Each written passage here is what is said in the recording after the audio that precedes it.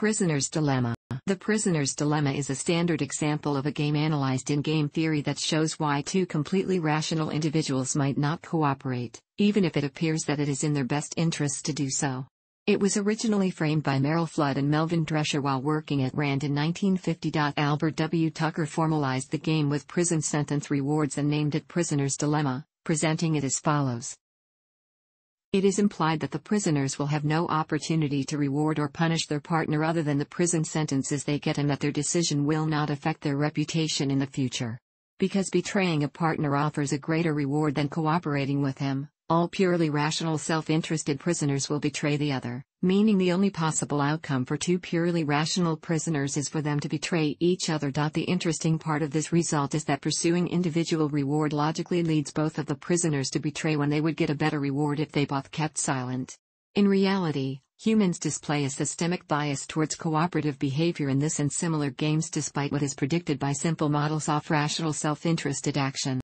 An extended iterated version of the game also exists. In this version, the classic game is played repeatedly between the same prisoners, who continuously have the opportunity to penalize the other for previous decisions. If the number of times the game will be played is known to the players, then two classically rational players will betray each other repeatedly, for the same reasons as the single-shot variant. In an infinite or unknown length game there is no fixed optimum strategy, and Prisoner's Dilemma tournaments have been held to compete and test algorithms for such cases. The Prisoner's Dilemma game can be used as a model for many real-world situations involving cooperative behavior. In casual usage, the label Prisoner's Dilemma may be applied to situations not strictly matching the formal criteria of the classic or iterative games, for instance, those in which two entities could gain important benefits from cooperating or suffer from the failure to do so, but find it difficult or expensive, not necessarily impossible, to coordinate their activities. Two prisoners are separated into individual rooms and cannot communicate with each other. The normal game is shown below. It is assumed that both prisoners understand the nature of the game, have no loyalty to each other, and will have no opportunity for retribution or reward outside the game. Regardless of what the other decides, each prisoner gets a higher reward by betraying the other. The reasoning involves an argument by dilemma. B will either cooperate or defect. If B cooperates, A should defect, because going free is better than serving 1 year. If B defects, A should also defect, because serving 2 years is better than serving 3. So either way, A should defect. Parallel reasoning will show that B should defect. Because defection always results in a better payoff than cooperation regardless of the other player's choice, it is a dominant strategy. Mutual defection is the only strong Nash equilibrium in the game. The dilemma, then, is that mutual cooperation yields a better outcome than mutual defection but is not the rational outcome because the choice to cooperate, from a self-interested perspective, is irrational. The structure of the traditional prisoner's dilemma can be generalized from its original prisoner setting. Suppose that the two players are represented by the colors, red and blue, and that each player chooses to either cooperate or defect. If both players cooperate, they both receive the reward R for cooperating. If both players defect, they both receive the punishment payoff P. If blue defects while red cooperates, then blue receives the temptation payoff T, while red receives the sucker's payoff S. Similarly, if blue cooperates while red defects, then blue receives the sucker's payoff S, while red receives the temptation payoff T. This can be expressed in normal form. And to be a prisoner's dilemma game in the strong sense, the following condition must hold for the payoffs. The payoff relationship RP implies that mutual cooperation is superior to mutual defection, while the payoff relationships TR and PS implied that defection is the dominant strategy for both agents. The donation game is a form of prisoner's dilemma in which cooperation corresponds to offering the other player a benefit B at a personal cost C with BC. Defection means offering nothing. The payoff matrix is thus. Note that which qualifies the donation game to be an iterated game. The donation game may be applied to markets. Suppose X grows oranges, Y grows apples. The marginal utility of an apple to the orange grower X is B, which is higher than the marginal utility of an orange, since X has a surplus of oranges and no apples. Similarly, for apple grower Y, the marginal utility of an orange is B while the marginal utility of an apple is C. If X and Y contract to exchange an apple and an orange, and each fulfills their end of the deal, then each receive a payoff of B, C. If one defects and does not deliver as promised, the defector will receive a payoff of B, while the cooperator will lose C. If both defect, then neither one gains or loses anything. If two players play Prisoner's Dilemma more than once in succession and they remember previous actions of their opponent and change their strategy accordingly, the game is called Iterated Prisoner's Dilemma. In addition to the general form above, the iterative version also requires that 2 are T plus S, to prevent alternating cooperation and defection, giving a greater reward than mutual cooperation. The Iterated Prisoner's Dilemma game is fundamental to some theories of human cooperation and trust. On the assumption that the game can model transactions between two people requiring trust, cooperative behavior in populations may be modeled by a multiplayer, iterated, version of the game. It has, consequently, fascinated many scholars over the years. In 1975, Groveman and Poole estimated the count of scholarly articles devoted to it at over 2,000. The Iterated Prisoner's Dilemma has also been referred to as the peace war game. If the game is played exactly n times and both players know this, then it is optimal to defect in all rounds. The only possible Nash equilibrium is to always defect. The proof is inductive. One might as well defect on the last turn, since the opponent will not have a chance to later retaliate. Therefore, both will defect on the last turn. Thus, the player might as well defect on the second to last turn, since the opponent will defect on the last no matter what is done, and so on. The same applies if the game length is unknown but has a known upper limit.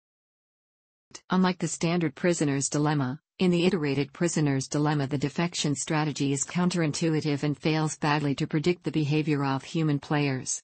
Within standard economic theory, though, this is the only correct answer. The suprarational strategy in the Iterated Prisoner's Dilemma with fixed n is to cooperate against a suprarational opponent, and in the limit of large n, experimental results on strategies agree with the suprarational version, not the game-theoretic rational one. For cooperation to emerge between game-theoretic rational players, the total number of rounds n must be unknown to the players. In this case, always defect may no longer be a strictly dominant strategy, only a Nash equilibrium. Amongst results shown by Robert Aumann in a 1959 paper, rational players repeatedly interacting for indefinitely long games can sustain the cooperative outcome. Interest in the Iterated Prisoner's Dilemma was kindled by Robert Axelrod in his book The Evolution of Cooperation. In it he reports on a tournament he organized of the N-step Prisoner's Dilemma, in which participants have to choose their mutual strategy again and again, and have memory of their previous encounters. Axelrod invited academic colleagues all over the world to devise computer strategies to compete in an IPD tournament. The programs that were entered varied widely in algorithmic complexity, initial hostility, capacity for forgiveness, and so forth. Axelrod discovered that when these encounters were repeated over a long period of time with many players, each with different strategies, greedy strategies tended to do very poorly in the long run while more altruistic strategies did better, as judged purely by self-interest. He used this to show a possible mechanism for the evolution of altruistic behavior from mechanisms that are initially purely selfish, by natural selection. The winning deterministic strategy was tit for tat, which Anatole Rappaport developed and entered into the tournament. It was the simplest of any program entered, containing only 4 lines of BASIC, and won the contest. The strategy is simply to cooperate on the first iteration of the game. After that, the player does what his or her opponent did on the previous move. Depending on the situation, a slightly better strategy can be tit for tat with forgiveness. When the opponent defects, on the next move, the player sometimes cooperates anyway, with a small probability. This allows for occasional recovery from getting trapped in a cycle of defections. The exact probability depends on the lineup of opponents. By analyzing the top-scoring strategies, Axelrod stated several conditions necessary for a strategy to be successful. The optimal strategy for the one-time PD game is simply defection, as explained above. This is true whatever the composition of opponents may be. However, in the iterated PD game the optimal strategy depends upon the strategies of likely opponents, and how they will react to defections and cooperations. For example, consider a population where everyone defects every time, except for a single individual following the tit-for-tat strategy. That individual is at a slight disadvantage because of the loss on the first turn. In such a population, the optimal strategy for that individual is to defect every time. In a population with a certain percentage of always defectors and the rest being tit-for-tat players, The optimal strategy for an individual depends on the percentage, and on the length of the game. In the strategy called Pavlov, win stay, lose switch, faced with a failure to cooperate, the player switches strategy the next turn. In certain circumstances, Pavlov beats all other strategies by giving preferential treatment to co-players using a similar strategy. Deriving the optimal strategy is generally done in two ways. Although tit-for-tat is considered to be the most robust basic strategy, a team from Southampton University in England introduced a new strategy at the 20th anniversary iterated Prisoner's Dilemma competition, which proved to be more successful than tit-for-tat. This strategy relied on collusion between programs to achieve the highest number of points for a single program. The university submitted 60 programs to the competition, which were designed to recognize each other through a series of 5 to 10 moves at the start. Once this recognition was made, one program would always cooperate and the other would always defect, assuring the maximum number of points for the defector. If the program realized that it was playing a non-Southampton player, it would continuously defect in an attempt to minimize the score of the competing program. As a result, this strategy ended up taking the top 3 positions in the competition, as well as a number of positions towards the bottom. This strategy takes advantage of the fact that multiple entries were allowed in this particular competition and that the performance of a team was measured by that of the highest scoring player. In a competition where one has control of only a single player, tit-for-tat is certainly a better strategy. Because of this new rule, this competition also has little theoretical significance when analyzing single-agent strategies as compared to Axelrod's seminal tournament. However, it provided a basis for analyzing how to achieve cooperative strategies in multi-agent frameworks, especially in the presence of noise. In fact, long before this new rules tournament was played, Richard Dawkins in his book The Selfish Gene pointed out the possibility of such strategies winning if multiple entries were allowed, but he remarked that most probably Axelrod would not have allowed them if they had been submitted.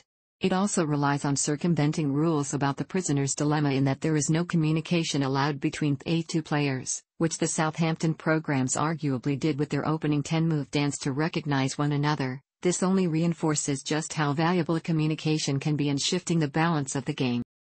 In a stochastic iterated prisoner's dilemma game, strategies are specified by in terms of cooperation probabilities.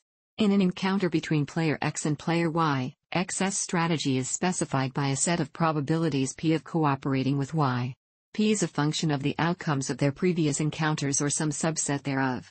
If P is a function of only their most recent N encounters, it is called a memory N strategy. A memory 1 strategy is then specified by 4 cooperation probabilities, formula_1, where formula_2 is the probability that X will cooperate in the present encounter given that the previous encounter was characterized by. For example, if the previous encounter was one in which X cooperated and Y defected, then formula_3 is the probability that X will cooperate in the present encounter. If each of the probabilities are either 1 or 0, the strategy is called deterministic. An example of a deterministic strategy is the tit-for-tat strategy written as P equals 1, 0, 1, 0, in which X responds as Y did in the previous encounter. Another is the win-stay, lose-switch strategy written as P equals 1, 0, 0, 1, in which X responds as in the previous encounter, if it was a win but changes strategy if it was a loss. It has been shown that for any memory N strategy there is a corresponding memory 1 strategy which gives the same statistical results, so that only memory 1 strategies need be considered. If we define P as the above 4-element strategy vector of X and formula_4 as the 4-element strategy vector of Y, a transition matrix M may be definite for X whose ith entry is the probability that the outcome of a particular encounter between X and Y will be J given that the previous encounter was I, where I and J are one of the 4 outcome indices, CC, CD, DC, or DD. For example, from X's point of view, the probability that the outcome of the present encounter is CD given that the previous encounter was CD is equal to formula_5. Under these definitions, the iterated prisoner's dilemma qualifies as a stochastic process and M is a stochastic matrix, allowing all of the theory of stochastic processes to be applied. One result of stochastic theory is that there exists a stationary vector V for the matrix M such that formula_6. Without loss of generality, it may be specified that V is normalized so that the sum of its 4 components is unity. The IHTH entry in formula_7 will give the probability that the outcome of an encounter between x and y will be j given that the encounter n steps previous is I. In the limit as n approaches infinity, m will converge to a matrix with fixed values, giving the long-term probabilities of an encounter producing j which will be independent of I. In other words, the rows of formula_8 will be identical, giving the long-term equilibrium result probabilities of the iterated prisoner's dilemma without the need to explicitly evaluate a large number of interactions. It can be seen that V is a stationary vector for formula_7 and particularly formula_8, so that each row of formula_8 will be equal to V. Thus the stationary vector specifies the equilibrium outcome probabilities for X. Defining formula_12 and formula_13 as the short-term payoff vectors for the CC, CD, DC, DD outcomes, the equilibrium payoffs for X and Y can now be specified as formula_14 and formula_15, allowing the two strategies P and Q to be compared for their long-term payoffs. In 2012, William H. Press and Freeman Dyson published a new class of strategies for the stochastic iterated prisoner's dilemma called zero-determinant strategies. The long-term payoffs for encounters between X and Y can be expressed as the determinant of a matrix which is a function of the two strategies and the short-term payoff vectors, formula_16 and formula_17, which do not involve the stationary vector V. Since the determinant function formula_18 is linear in F, it follows that formula_19. Any strategies for which formula_20 is by definition a ZD strategy, and the long-term payoffs obey the relation formula_21. Tit for tat is a ZD strategy which is fair in the sense of not gaining advantage over the other player. However, the ZD space also contains strategies that, in the case of two players, can allow one player to unilaterally set the other player's score or alternatively, force an evolutionary player to achieve a payoff some percentage lower than his own. The extorted player could defect but would thereby hurt himself by getting lower payoff. Thus, extortion solutions turn the iterated prisoner's dilemma into a sort of ultimatum game. Specifically, X is able to choose a strategy for which formula_22, unilaterally setting formula_23 to a specific value within a particular range of values, independent of Y's strategy, offering an opportunity for X to extort player Y. An extension of the IPD is an evolutionary stochastic IPD, in which the relative abundance of particular strategies is allowed to change, with more successful strategies relatively increasing. This process may be accomplished by having less successful players imitate the more successful strategies, or by eliminating less successful players from the game, while multiplying the more successful ones. It has been shown that unfair ZD strategies are not evolutionarily stable. The key intuition is that an evolutionarily stable strategy must not only be able to invade another population but must also perform well against other players of the same type. Theory and simulations confirm that beyond a critical population size, ZD extortion loses out in evolutionary competition against more cooperative strategies, and as a result, the average payoff in the population increases when the population is bigger. In addition, there are some cases in which extortioners may even catalyze cooperation by helping to break out of a face-off between uniform defectors and win-stay, lose-switch agents. While extortionary ZD strategies are not stable in large populations, another ZD class called generous strategies is both stable and robust. In fact, when the population is not too small, these strategies can supplant any other ZD strategy and even perform well against a broad array of generic strategies for iterated prisoner's dilemma, including win-stay, lose-switch. This was proven specifically for the by Alexander Stewart and Joshua Plotkin in 2013. Generous strategies will cooperate with other cooperative players, and in the face of defection, the generous player loses more utility than its rival. Generous strategies are the intersection of ZD strategies and so-called good strategies, which were defined by akin to be those for which the player responds to past mutual cooperation with future cooperation and splits expected payoffs equally if he receives at least the cooperative expected payoff. Among good strategies, the generous subset performs well when the population is not too small. If the population is very small, defection strategies tend to dominate. Most work on the iterated prisoner's dilemma has focused on the discrete case, in which players either cooperate or defect, because this model is relatively simple to analyze. However, some researchers have looked at models of the continuous iterated prisoner's dilemma, in which players are able to make a variable contribution to the other player. Le and Boyd found that in such situations, cooperation is much harder to evolve than in the discrete iterated prisoner's dilemma. The basic intuition for this result is straightforward. In a continuous prisoner's dilemma, if a population starts off in a non-cooperative equilibrium, players who are only marginally more cooperative than non-cooperators get little benefit from assorting with one another. By contrast, in a discrete prisoner's dilemma, tit-for-tat cooperators get a big payoff boost from assorting with one another in a non-cooperative equilibrium, relative to non-cooperators. Since nature arguably offers more opportunities for variable cooperation rather than a strict dichotomy of cooperation or defection, the continuous prisoner's dilemma may help explain why real-life examples of tit-for-tat-like cooperation are extremely rare in nature, even though tit-for-tat seems robust in theoretical models. Players cannot seem to coordinate mutual cooperation, thus often get locked into the inferior yet stable strategy of defection. In this way, iterated rounds facilitate the evolution of stable strategies. Iterated rounds often produce novel strategies, which have implications to complex social interaction. One such strategy is win-stay-lose shift. This strategy outperforms a simple tit-for-tat strategy, that is, if you can get away with cheating, repeat that behavior, however if you get caught, switch. The only problem of this tit-for-tat strategy is that they are vulnerable to signal error.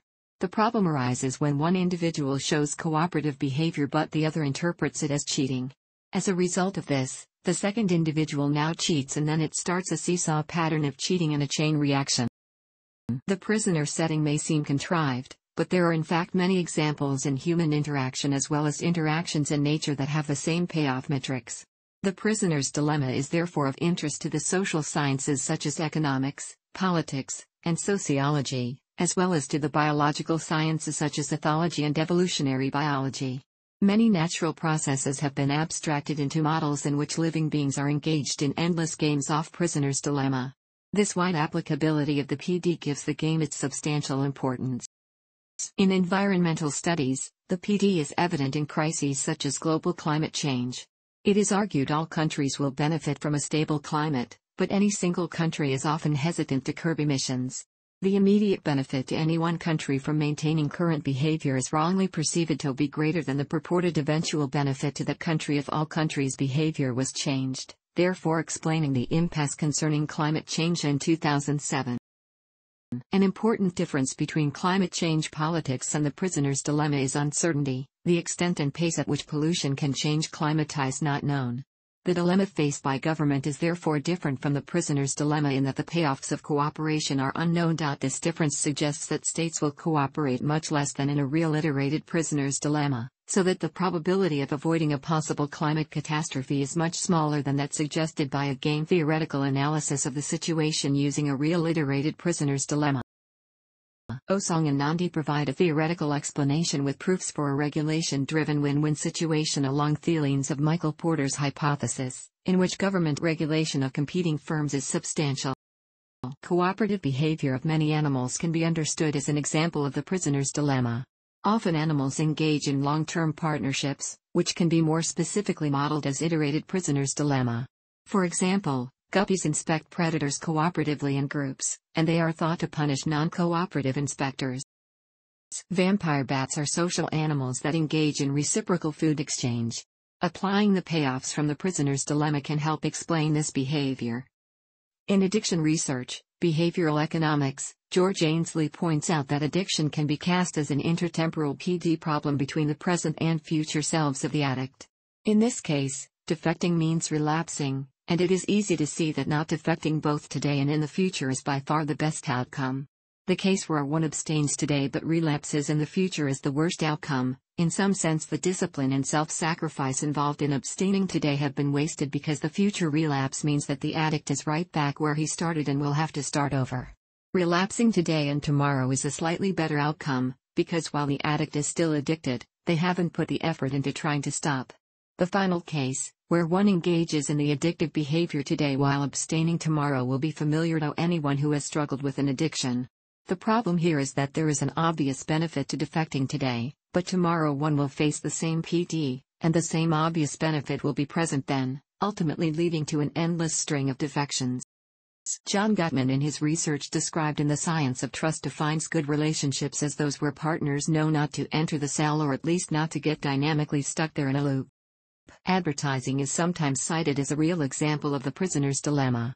When cigarette advertising was legal in the United States, competing cigarette manufacturers had to decide how much money to spend on advertising. The effectiveness of Firm A's advertising was partially determined by the advertises conducted by Firm B. Likewise, the profit derived from advertising for Firm B is affected by the advertising conducted by Firm A. If both Firm A and Firm B chose to advertise during a given period, then the advertising cancels out, receipts remain constant, and expenses increase due to the cost of advertising. Both firms would benefit from a reduction in advertising. However, should Firm B choose not to advertise, Firm A could benefit greatly by advertising. Nevertheless, the optimal amount of advertising by one firm depends on how much advertising the other undertakes. As the best strategy is dependent on what the other firm chooses, there is no dominant strategy, which makes it slightly different from a prisoner's dilemma. The outcome is similar, though, in that both firms would be better off were they to advertise less than in the equilibrium. Sometimes cooperative behaviors do emerge in business situations. For instance, cigarette manufacturers endorse the making of laws banning cigarette advertising, understanding that this would reduce costs and increase profits across the industry. This analysis is likely to be pertinent in many other business situations involving advertising. Without enforceable agreements, members of a cartel are also involved in a prisoner's dilemma. Cooperating typically means keeping prices at a pre-agreed minimum level. Defecting means selling under this minimum level, instantly taking business from other cartel members. Antitrust authorities want potential cartel members to mutually defect, ensuring the lowest possible prices for consumers. Doping in sport has been cited as an example of a prisoner's dilemma. Two competing athletes have the option to use an illegal and/or dangerous drug to boost their performance. If neither athlete takes the drug, then neither gains an advantage. If only one does, then that athlete gains a significant advantage over their competitor, reduced by the legal and/or medical dangers of having taken the drug. If both athletes take the drug, however, the benefits cancel out and only the dangers remain, putting them both in a worse position than if neither had used doping. In international political theory, the prisoner's dilemma is often used to demonstrate the coherence of strategic realism, which holds that in international relations, all states will act in their rational self-interest given international anarchy. A classic example is an arms race like the Cold War and similar conflicts. During the Cold War, the opposing alliances of NATO and the Warsaw Pact both had the choice to arm or disarm. From each side's point of view, disarming whilst their opponent continued to arm would have led to military inferiority and possible annihilation. Conversely, arming whilst their opponent disarmed would have led to superiority. If both sides chose to arm, neither could afford to attack the other, but both incurred the high cost of developing and maintaining a nuclear arsenal. If both sides chose to disarm, war would be avoided and there would be no costs. Although the best overall outcome is for both sides to disarm, the rational course for both sides is to arm, and this is indeed what happened. Both sides poured enormous resources into military research and armament in a war of attrition for the next 30 years until the Soviet Union could not withstand the economic cost. The same logic could be applied in any similar scenario, be it economic or technological competition between sovereign states. Many real-life dilemmas involve multiple players. Although metaphorical, Hardin's tragedy of the commons may be viewed as an example of a multiplayer generalization of the PD. Each villager makes a choice for personal gain or restraint. The collective reward for unanimous defection is very low payoffs. A commons dilemma most people can relate to is washing the dishes in a shared house. By not washing dishes, an individual can gain by saving his time, but if that behavior is adopted by every resident, the collective cost is no clean plates for anyone. The commons are not always exploited. William Poundstone, in a book about the prisoner's dilemma, describes a situation in New Zealand where newspaper boxes are left unlocked. It is possible for people to take a paper without paying, but very few do, feeling that if they do not pay then neither will others, destroying the system. Subsequent research by Eleanor Ostrom, winner of the 2009 Sveriges Riksbank Prize in Economic Sciences in memory of Alfred Nobel, hypothesized that the tragedy of the commons is oversimplified, with the negative outcome influenced by outside influences. Without complicating pressures, groups communicate and manage the commons among themselves for their mutual benefit, Enforcing social norms to preserve a resource and achieve the maximum good for the group, an example of affecting the best case outcome for PD. Douglas Hofstadter once suggested that people often find problems such as the PD problem easier to understand when it is illustrated in the form of a simple game, or trade-off. One of several examples he used was closed bag exchange. In this game, defection always gives a game theoretically preferable outcome. Friend or Foe? Is a game show that aired from 2002 to 2005 on the Game Show Network in the US. It is an example of the prisoner's dilemma game tested in real people, but in an artificial setting. On the game show, 3 pairs of people compete.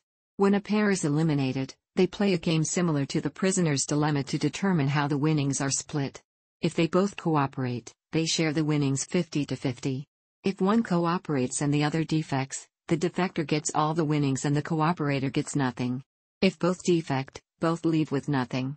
Notice that the reward matrix is slightly different from the standard one given above, as the rewards for the both defect and the cooperate while the opponent defects cases are identical. This makes the both defect case a weak equilibrium, compared with being a strict equilibrium in the standard prisoner's dilemma. If a contestant knows that their opponent is going to vote foe, then their own choice does not affect their own winnings. In a specific sense, friend or foe has a rewards model between prisoner's dilemma and the game of chicken. The rewards matrix is this payoff matrix has also been used on the British television programs Trust Me, Shafted, The Bank Job and Golden Balls, and on the American shows Bachelor Pad and Take It All. Game data from the Golden Balls series has been analyzed by a team of economists, who found that cooperation was surprisingly high for amounts of money that would seem consequential in the real world, but were comparatively low in the context of the game. Researchers from the University of Lausanne and the University of Edinburgh have suggested that the iterated snowdrift game may more closely reflect real-world social situations. Although this model is actually a chicken game, it will be described here. In this model, the risk of being exploited through defection is lower, and individuals always gain from taking the cooperative choice.